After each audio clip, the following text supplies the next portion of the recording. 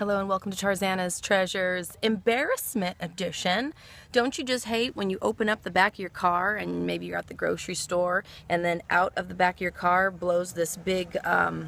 little tumbleweed that looks like pubic hair, little pubic tumbleweed, bush ball, whatever, and then it floats on the floor next to the person you're parked next to and they look down